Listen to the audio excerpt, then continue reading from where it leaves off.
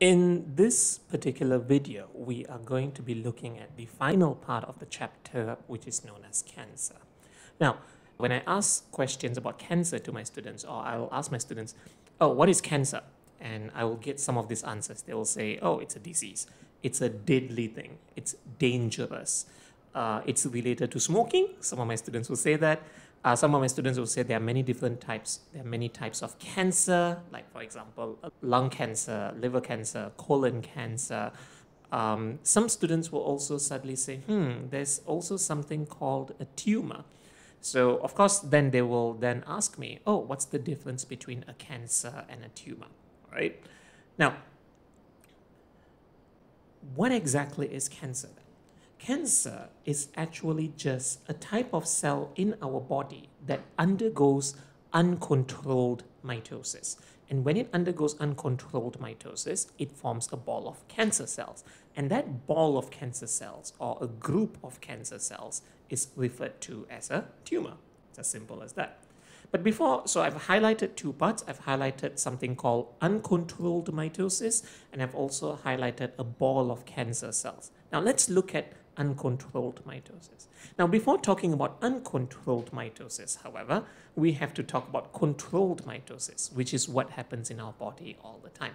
Controlled mitosis just basically means the mitotic cell division happens in a controlled, coordinated manner, which means to say it only happens when it is necessary. What do I mean by that? For example, imagine if we had a tissue, which is just basically a group of cells in our body, and the tissue undergoes a damage. Okay, so you can see some of the cells have gone missing. Now, to repair the tissue, what needs to happen? Yep, you're correct. Some of the cells will have to undergo mitosis. As you can see, the cells are undergoing mitosis and they're also undergoing cytokinesis. Okay, they've undergone all their phases, the G1, S, G2, and then prophase, metaphase, anaphase, telophase, and then now they are doing the final phase, which is cytokinesis, and they produce newly divided cells. And those newly divided cells, which I've highlighted in pink, will then grow to become the mature cells, which will fill up the space, and thus the tissue is repaired. Now, once the tissue is repaired, mitosis stops.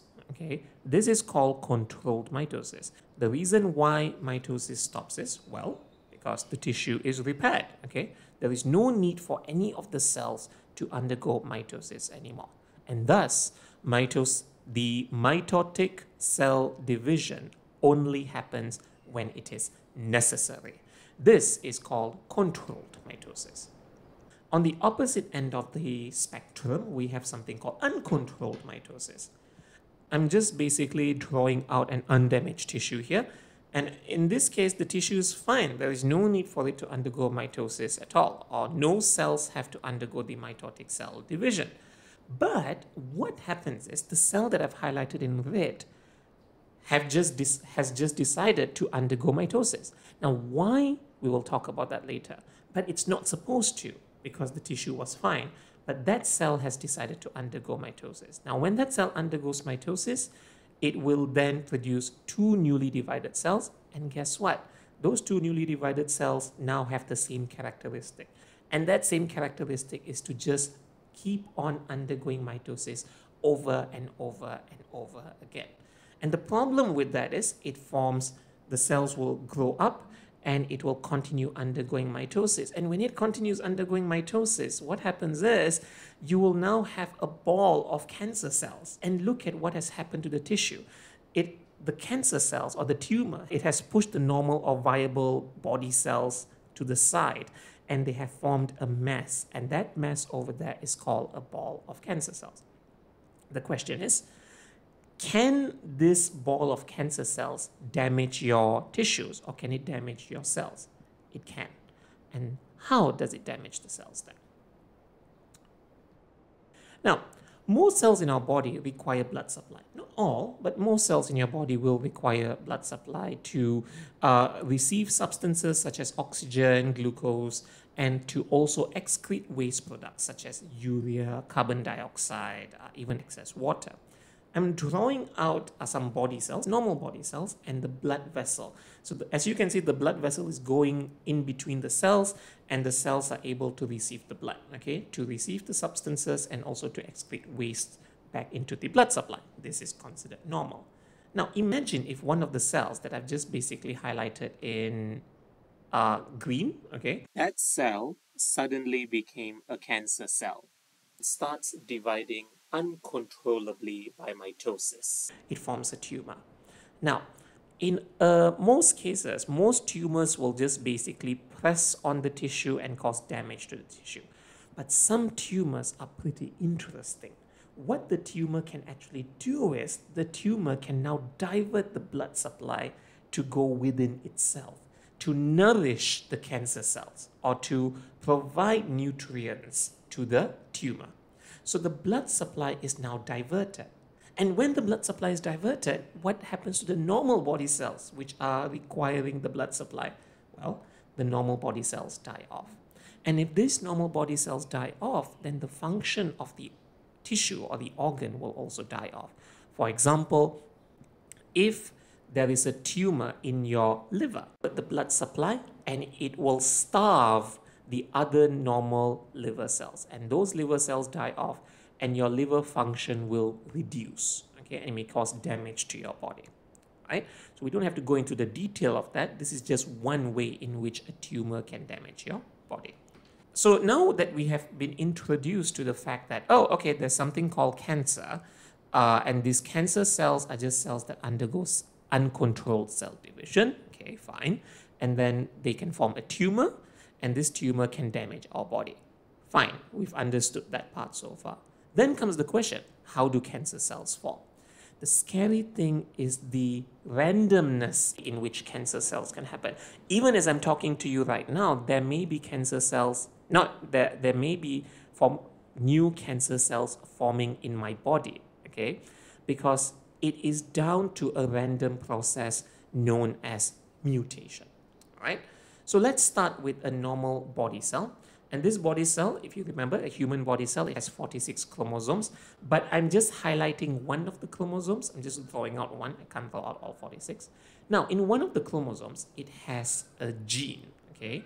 A gene is just basically a part of the DNA that codes for a specific protein, but we will see that in chapter 6. But to keep it very simple, let's just basically say that this gene is to help the cell regulate mitosis, which means to say that this is the gene responsible to ensure that the cell undergoes mitosis when it is necessary. For example, there are many different types of genes of this type, but an aspect of this gene is this gene prevents the cell from overdoing the mitotic cell division. Now, what do I mean by that? Again, I'm just drawing out the cells. The tissue has been damaged, and when the tissue undergoes damage, some of the cells will undergo mitotic cell division. Now, once the cells undergo mitotic cell division, the gene will get activated, and thus the cell will just stop undergoing mitosis. Okay, that's fine. However, in one of the cell, if I'm just highlighting it, the cell in red, it has the gene that regulates mitosis, only that gene has become mutated, which means to say the gene is unable to function anymore. We will talk about mutation more in chapter 6, okay, because that's when we delve into gene mutation in detail. But for now, all you just have to understand about mutation is this.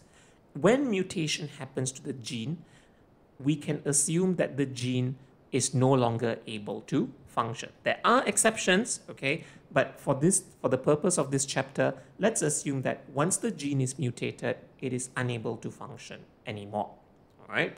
So remember, this gene was supposed to regulate mitosis, but because this gene is unable to function anymore due to the mutation, it will cause the cell to just keep on dividing.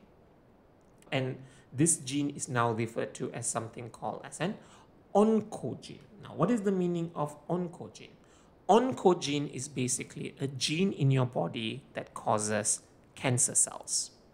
Once the oncogene is inside the cell, okay, the cell will just keeps on dividing. It will form a tumor, and that tumor is now damaging the tissue. So, long story short, You had a cell that had a gene that regulates mitosis, and the cell only divides when it's needed.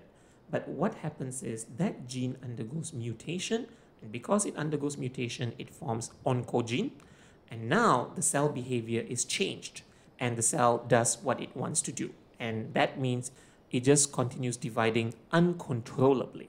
And this is called uncontrolled mitosis, and it forms a ball of cancer cells. If you notice the tumor, you will notice that yes, it forms cells, okay, new cancer cells, but the cancer cells are all of different sizes. They all have irregular sizes, okay?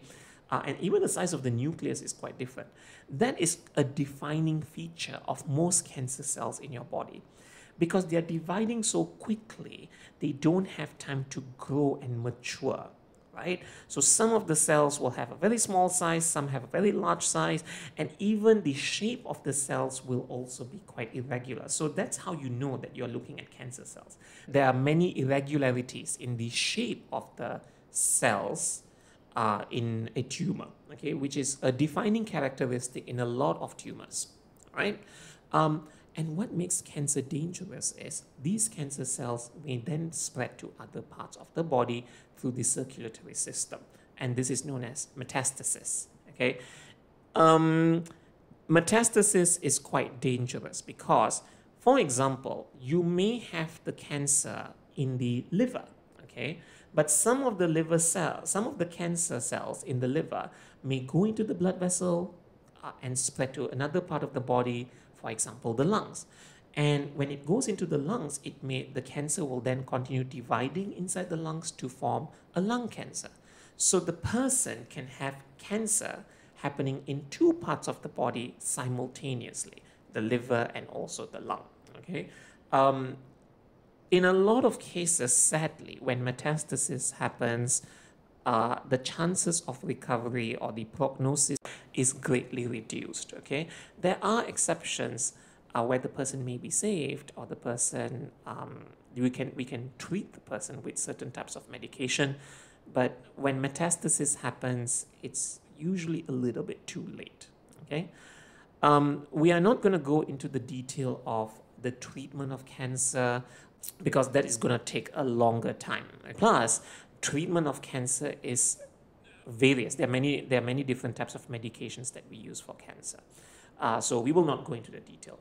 So for the purpose of Cambridge, these 5 points which I've written out for you would be sufficient to explain what cancer is all about.